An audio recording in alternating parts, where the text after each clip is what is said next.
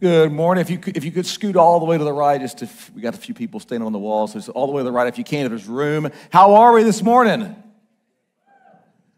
It's about what I thought after last night. How many stayed up late to watch the Colorado State game? Foolish people. 1:30 in the morning for that game. My name's Garland. I'm glad to be with you this morning. I'm one of the pastors here.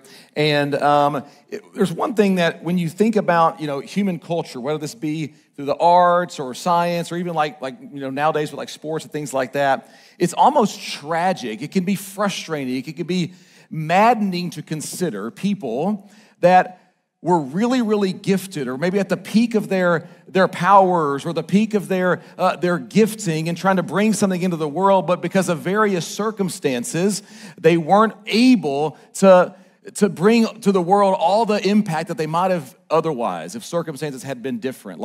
I recognize that this is one of the most famous scientists, made a huge contribution to how we understand our universe today, Albert Einstein. But what is fascinating to me is for about a 12 to 18 month period in the early 30s, he had to figure out where he was going to live as he was exiled from his home country because of the rise of Nazism.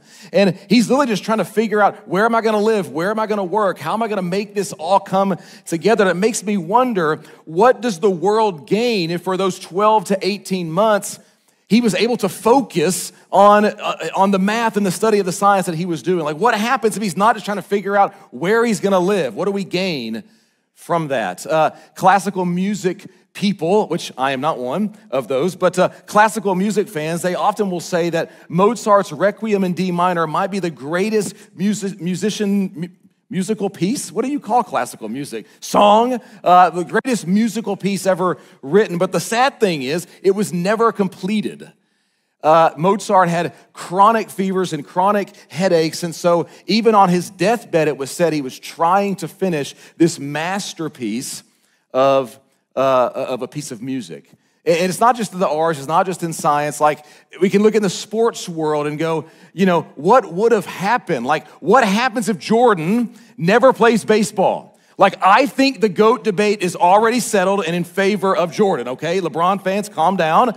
But what happens if he doesn't play baseball? Does he get 8 rings, 8 in a row? And then it's conclusive and decided. Like, I don't think we have many Jets fans in the room in here, but Jets fans, it's a hard week for you. Any Jets fans? One. That's what I thought. Decades of mediocrity. And you get the all-time great, most talented quarterback I've ever seen. Pure arm talent, 4 snaps, tears his Achilles. Nothing more Jets fan than that. And now he's out for the season. And it's not just circumstances. Sometimes it's the ultimate tragedy. Like, there's a name for this. It's called the Club of 27, the famous musicians who died at the age of 27. And I know there's various reasons why they passed away early, but it makes you wonder, like, what would have happened? What albums would they have created? What influence would they have had if they had lived on? Maybe another 5 years, 10 years, 30 years. Maybe one more personal, kind of close to home for me. This past summer, we lost Tim Keller. And he was a big influence on maybe many of us in the room. And one of the things that he had a life well lived, and so we celebrate that he's with Jesus now. But one of the things that kind of gnaws at me when, an influential person like this that I really respected passes away from pancreatic cancer is, let's say he had 3 more years. Like, what book or lecture series does he write or does he give that becomes really important and really instructive for me in my life, maybe for some of you as well? When we open up this letter, the letter to the Philippians, what we're going to see as we dive into it is, we're going to see somebody at the peak of their powers. Somebody who is, whether you're a skeptic in the room or a Jesus follower in the room, the influence of the Apostle Paul is beyond question. There are many even non-Christians that would acknowledge that one of the most influential people on Western culture is the person that wrote our letter. And what we're going to see as we dive into this letter is he's experiencing something a little bit surprising. You see, this influential person. He was a church planter. He was a pastor. He was a leader. Everywhere he goes, he's turning cities upside down. He was a movement creator. He had a massive impact on Western culture. And where do we see this man as he writes this letter?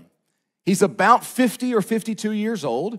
He's probably got years, if not decades ahead of him. Is he preparing a series of lectures for Athens on the Areopagus?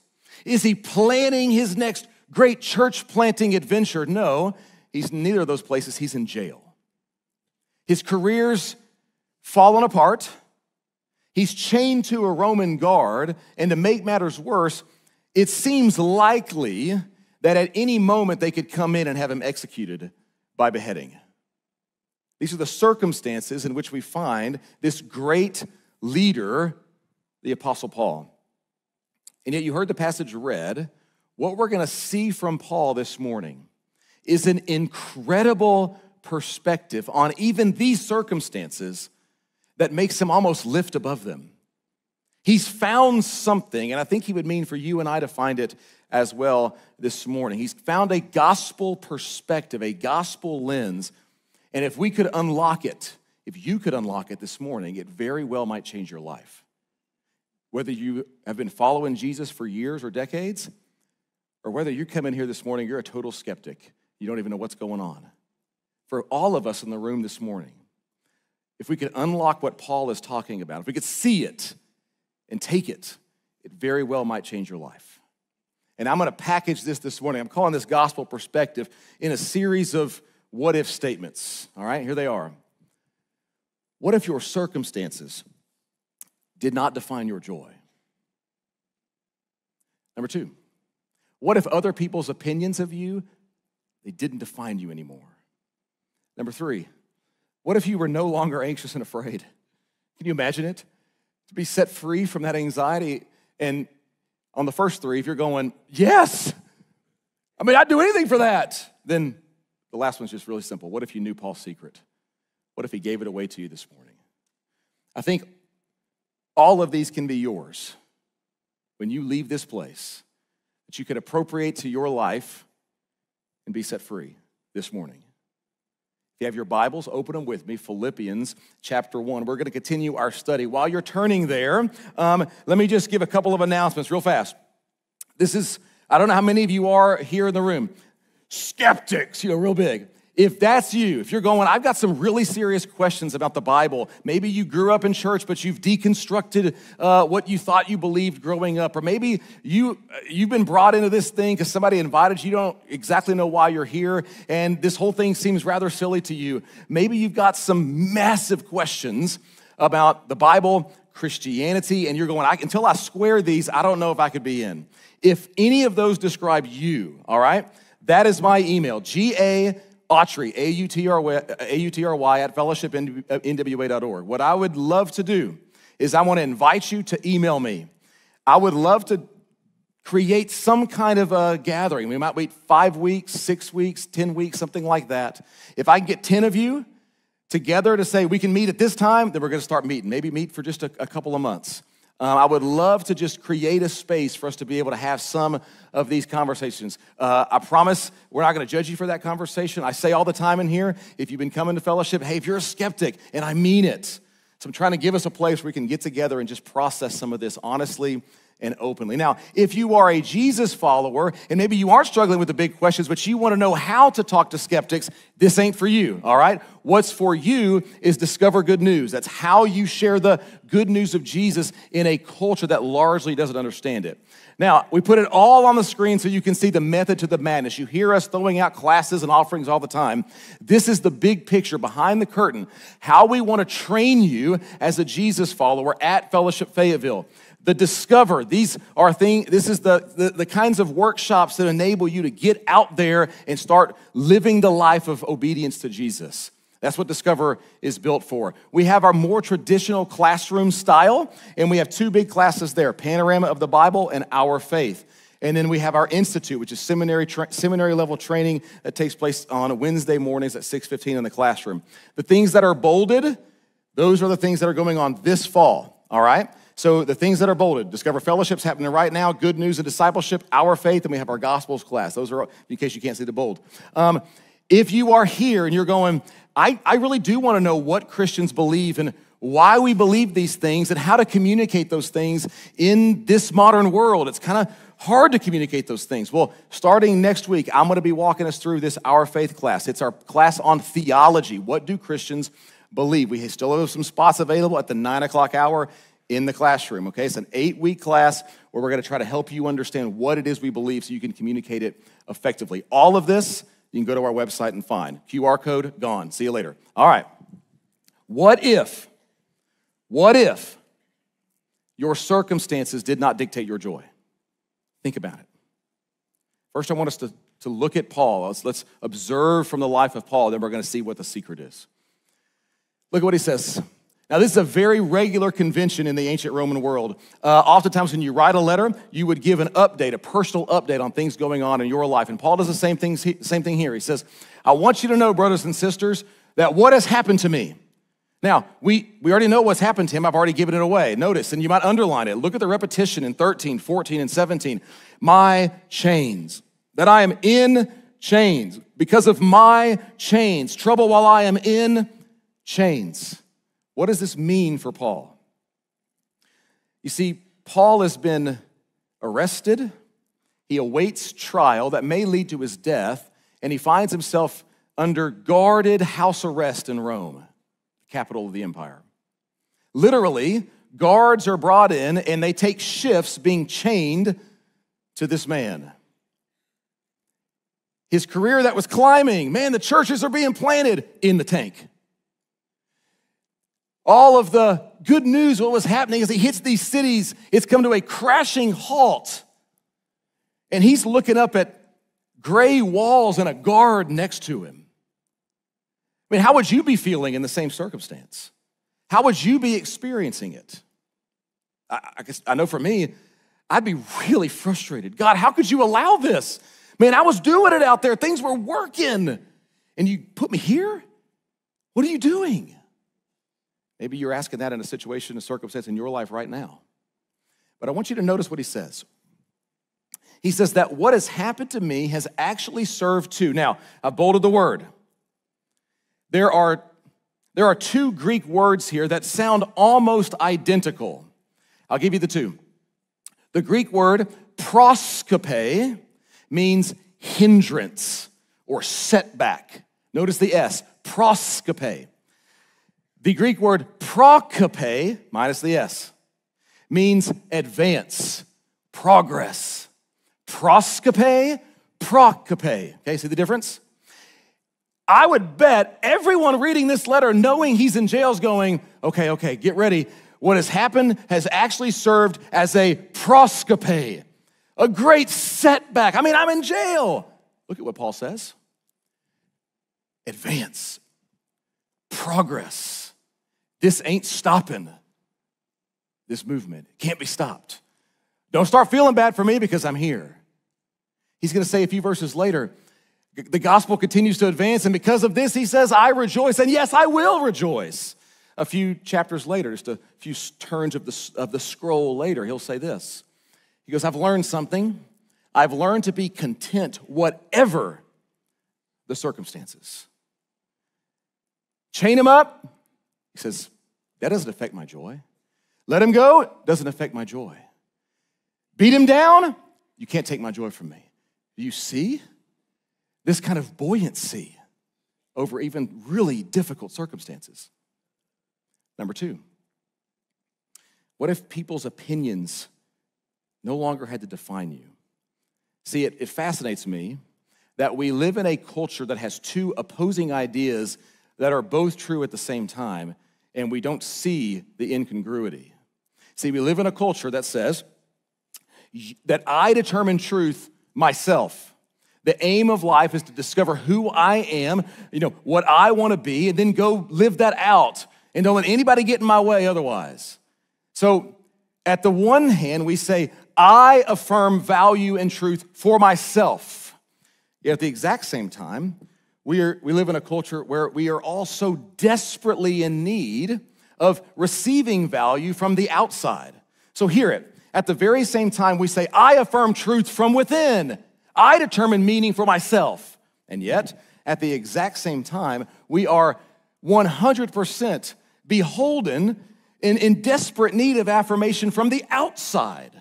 I determine truth, yet please affirm me at the exact same time. There's a lot of reasons as to how we got here culturally, but let me help you see for a moment how we got here. A little cultural analysis. When you define truth from the internals, when I discover truth for myself, truth then becomes a relative concept in culture. We can't agree on it. It's personal to everyone. It's personal to each one of us. If we can't agree on what is true and what is virtuous and what is good and what is evil, then it makes it very difficult to talk about it. What can you then analyze? What can you then talk about? External things, superficial things, beauty and polish and charisma and talent and following. So at the same time we say, I'm free to determine my own value. I affirm value myself from within, and yet, please affirm me from the outside. How do you know? How do you know that you're in desperate need of affirmation from those on the outside? In short, how do you know that other people's opinions of you really define you? Let me give you just a quick test. On the one hand, are you crushed by critique? Are you crushed by critique? Maybe even not just crushed by critique. Do you find disagreement dangerous? Even just disagreement. Now, on the other hand, do you float with praise? Does recognition or affirmation send you to the moon?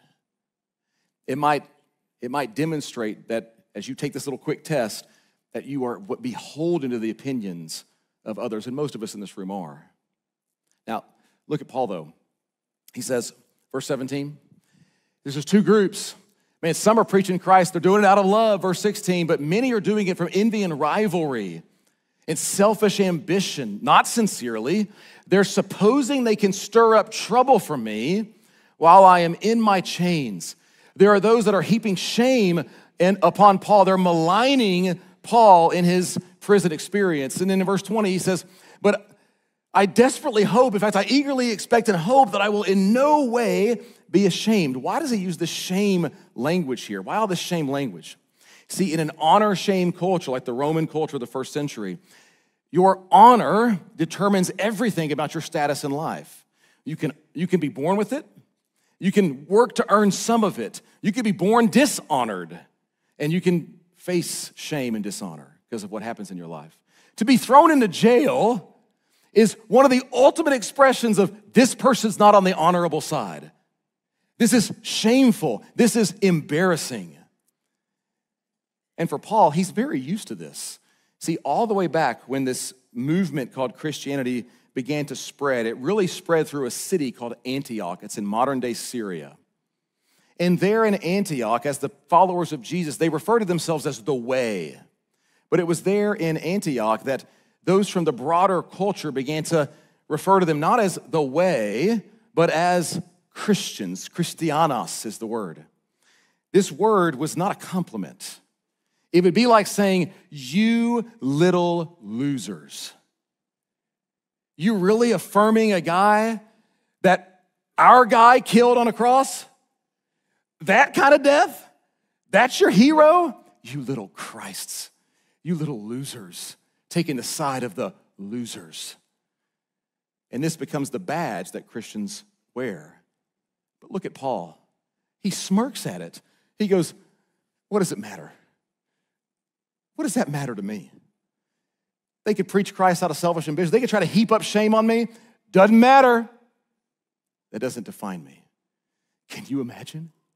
Number 3, what if you were no longer anxious and afraid? Notice Paul's language. He says, I eagerly expect and hope that I will not be put to shame, but have sufficient courage, confidence, boldness. That's the idea behind this word. Courage is a great translation. He says that no matter what happens to me, even if they kill me, Christ gets exalted. The famous words that many of you have learned in your life, maybe memorized, we're going to teach them next week. They follow verse 20. Look at what he says. It says, to live is Christ, and to die, gain. Look at the confidence he has, even in the face of death, maybe even a painful death. He goes, if I keep living in the body, even in chains, labor, fruitful labor. And if they kill me, I get to be with Christ. I get to depart and be with Christ. It's way better. I don't even know what to choose. Do you see this kind of courage? Even death, even imprisonment, even shame. He's like, doesn't scare me. I'm not anxious about that. Now, 2 minutes. Can you spare me 2 minutes? Let me do a quick 2-minute aside on an important question that we actually get a little insight into here. 2-minute aside on this question. Jesus followers in the room, I hear it a lot. What happens after we die? Light topic, mid-September morning. What happens after we die? Okay? I think we frequently talk about heaven as the place that we go after we die. And when we think about heaven, I know for many of us in the room, something like this may come into our mind, like a big eternal worship service where we're in a giant arena or weird, baby angel things kind of hovering around, or like a blue, smoky harp, baby angels, worship. I think for many of us, when we think about heaven, our immediate thought goes to some kind of a caricature from something like this. And I've talked to many of you, and you've been honest with me, and you said, it doesn't sound that great. I don't know if I want to go, okay? And by the way, when it doesn't sound that great, you know what it makes you want to do? Maximize pleasure on earth, right? So let me just do a little corrective for us here. When the New Testament speaks about your eternal state, it talks about not going somewhere up there called heaven. No, it talks about a resurrection. The Christian hope is not a hope to escape the world. No, the Christian hope is a rescued world, a restored world, a redeemed world. Your body, the New Testament will say, will be resurrected physically. That is your eternal state. This is how I like to describe it. Listen, take one of those great days with great friendships and great conversation on an amazing hike to Hawksbill Crag. As you get there, as the sun comes up with an amazing sunrise, the fall leaves are changing. You had a great breakfast. You're going to have a great meal. As you come back, you're going to have great conversation, encouraging each other. Now, take away sin, add Jesus, and we're getting a fraction. A fraction. The Christian hope is a resurrection hope. Now, it leaves the question, what happens between death and our resurrection? What about that time period? And surprisingly, the New Testament is a little bit quiet, we might say, on it. Now, shameless plug. I co-host a podcast called Out of Curiosity, and we have an episode called What Happens After We Die. And you can get 25 minutes on this, okay? But let me give you a little insight. From now and our resurrection, we only get a few verses. Jesus, in the Gospel of Luke, speaks to the man on the cross. We call him the thief on the cross. And he says, today you will be, hear it, with me in paradise. In 2 Corinthians 5, Paul says, to be away from the body at death and at home with the Lord. With the Lord. And here in Philippians 1, Paul says, to depart and be with Christ is better by far. What might we say about it? And some of you, this is pertinent because many of us have lost loved ones that are in Christ, and we ask this question. What might we say? They are with Christ. To the point where Paul goes, can't wait. What does it look like? What is the experience? I'm not exactly sure. There's going to be some things that we're not able to fill in. But we want to get our hope clear. Our hope is a resurrection hope. In the short term, the intermediate, we're with Christ. You with me? And it's this kind of hope, this kind of understanding that Paul says, oh man, I've got courage. because I'm going to be with Christ.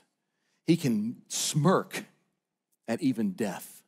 He can scoff as they say, we're going to keep you in jail. Bring it on. Now, I've tried to be intentionally provocative with the first three. And my hope would be that whether you're a Jesus follower for years, maybe you're not, and you're just here this morning and you're like, man, I want that.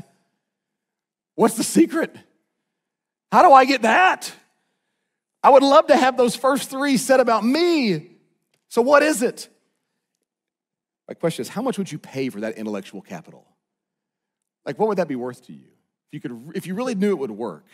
It's ironic that in our modern world, I find that people are often promising big things. Here's a way to lose 20 pounds, and you can do so while also eating donuts. And here's a way to have business success as an entrepreneur, like a good example. Like this guy, I don't know if it's just my YouTube, but anytime I get on YouTube, there's a commercial for this guy, and he's always like doing one-handed pull-ups while eating a donut, and he's like, this can be you in 10 days. And I'm like, doubt it. Like, I doubt it. One-handed pull-ups, eating the donut, and finally one time I was like, fine. I clicked on it. And it takes you to a test, which then takes you to a website, which then all these promises, and eventually you got to pay something for it. Sarah and I lost, this is the most silly example, Sarah and I lost both of our dogs that were like 14 and 13, notebook style, like back to back, okay? And so we were like, we bit the bullet, we got another dog, a little puppy, and I've never in my life had a small dog. It's a little small Yorkie. I'm adjusting. So I was I Googled it, how do you train a dog like this, a little dog? And they were like, they're super stubborn, they're impossible to train. I was like, good start. And so I was looking at potty training, other things, and started looking. There was this website. I've been working with Yorkies for 30 plus years. I know the secret, and it kept going on and on. I'm reading this thing. It's like, you can do this, you can do that. They're super smart. No time. I'll give you the secret. Got to the very end. You got to pay for the book. And you got to pay for a subscription. The Everything Yorkie Terrier book, I bet they've sold dozens of copies. Max, this thing. And I'm like, you're over-promising here. Just give me the secrets. And I think what we're going to see this morning is Paul will give it away for free. He's going to tell you. Let's look at it. What if you knew the secret? He says, I want you to know, brothers and sisters, that what has happened to me has actually served to advance the gospel. And we're going to go back to fill in some of these gaps in a minute. You see, I think Paul knows something. Paul knows that whatever your bottom line in life is, whatever your absolute value is, whatever is the thing that you say, this is how I know I matter. This thing is what tells me my life was successful. Whatever that is, ultimately drives everything else about your life. Everything else will fall in line behind that thing.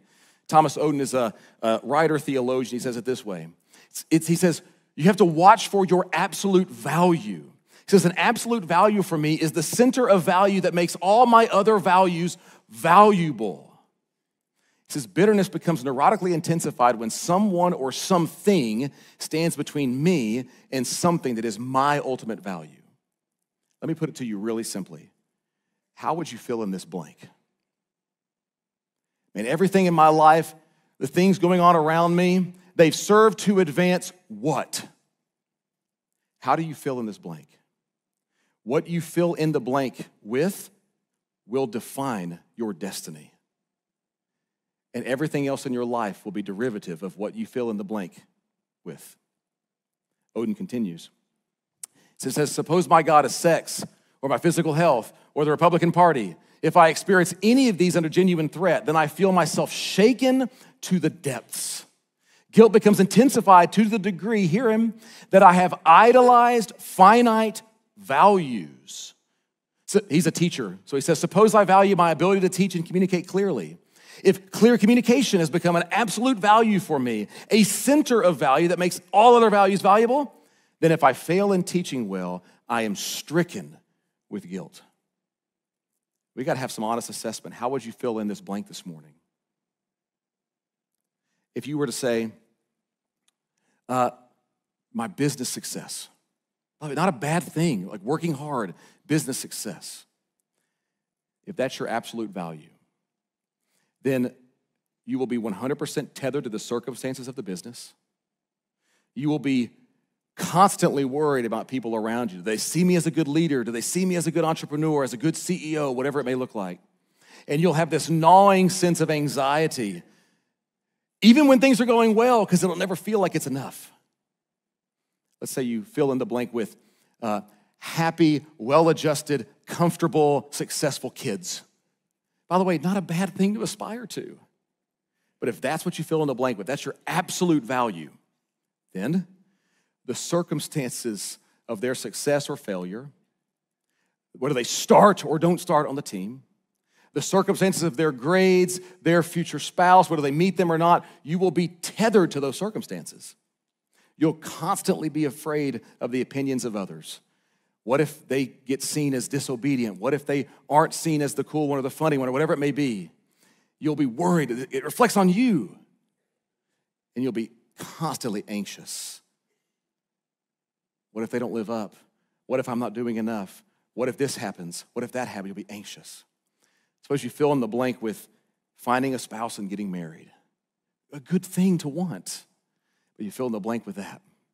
Now, your circumstances, people's opinions, your anxiety goes up. Tethered to it. You put in there just the good old American life, American dream, same thing. What do you fill in the blank? Now look at what Paul says. He says, the gospel. Don't miss it. It's a Christian-y word, and we use it a lot, but I don't want us to miss what it means. Okay, let's be really clear. Two pieces of, quote, the gospel. Hear it. If we miss what the definition of the gospel is, you'll miss the point. What is the gospel? Two things. If you were to walk around in the ancient Roman Empire saying, I've got a gospel, the word gospel means good news. It's an announcement. If you were to start walking around the Roman Empire saying, I heard a gospel, I've got a gospel, they're going to go, yeah, we know about gospels. They're about king and kingdom and power and politics. Gospel announcements are about Caesar and victories. Gospel announcements are about the kingdom advancing. This stone right here, it's an ancient propaganda, ancient billboard that was found in what we now call Turkey. Back then they called it Galatia. Paul actually went there and wrote a letter to this area. And on this inscription, we can see how this gospel sounds, okay? I'm going to highlight some things for you. Since the order of the gods, or providence, has set in most perfect order to give us who? Caesar Augustus, the Most High. He's our Savior. He ends war. He arranges all things. He surpasses all other benefactors. He brings success. See the line? And since the birthday of the god Augustus was the beginning of the euangelion, the good news for the world. Gospels are about king and kingdom, conquest and victory. If you were to ask a Jewish person, what's the gospel? They would almost certainly take you to Isaiah 52. Remember, the Bible was written from a Jewish community with a Jewish perspective about a Jewish Messiah. And here's what a Jewish person would say. Hey, I've got a gospel. What is it? He'd say, how beautiful on the mountains are the feet of those who bring the gospel, good news, who proclaim peace, who bring the gospel, good tidings, and proclaim salvation. But what is the content? They say to Israel, to Zion, your God reigns. Yahweh is coming to you. He returns to you. What is the gospel to a Jewish person? It's the announcement that Yahweh is coming back to rescue his people, to forgive his people, to set them free. Putting those two things together. What is the gospel? It is the announcement that Jesus is Israel's Messiah, the one who comes to deal with the problem of sin and the world's true king. By the way, this is why Paul begins this letter by saying, grace and peace to you from God our Father and the King, Lord, Jesus, the Christ, the Messiah. He repeats these three words over and over and over and over again in Philippians. Start marking it. It's the gospel. Now, what kind of king does the gospel proclaim? A king unlike the world's ever seen. A king the world desperately needs. We quote this all the time, and rightly so. Jesus himself would say, you know what this king is like? He came not to be served, but to serve and give his life as a ransom for many. Paul says that's the absolute value. That's the center that holds everything else around it. I've oriented to that, and it's changed everything for me. It makes him unstoppable. Literally, he goes, it's all serving to advance the gospel. So he says, look, I'm chained to guards. Sweet. I got a live audience. They're going to rotate these guards in every single few hours. Get ready. About to tell them about this king. He says later on, they go, imagine trying to stop him. They go, Paul, you're killing us, man. We're going to kill you with Christ. Better. Okay, Paul, we're going to let you out. Ministry can't stop me. Fine, we're going to beat you down. He goes, if I am weak, then he is strong. Bring it on. Can you imagine this kind of a poise? Now, here's how we close. I'm really afraid, as we think about our list here, I'm really afraid that you hear this and go, man, I kind of want to be like Paul. That's cool. Paul's he's a hero, though. Man, he's one of the greats, right? I couldn't be like that. I mean, we're still reading stuff he wrote. He wrote some of the Bible, after all. I'm not like that. I think if Paul were standing right here, he'd go, oh, how wrong you have it. How you've missed it. I think he'd say, I'm nothing special. I'm not brilliant. It's not wise. I understood the secret. I think he'd say this. Do you see him? Do you see your king and what he's did? We're going to look at these words a few weeks from now. Notice the poetry. The one who is in the very nature God empties himself so that he might be exalted.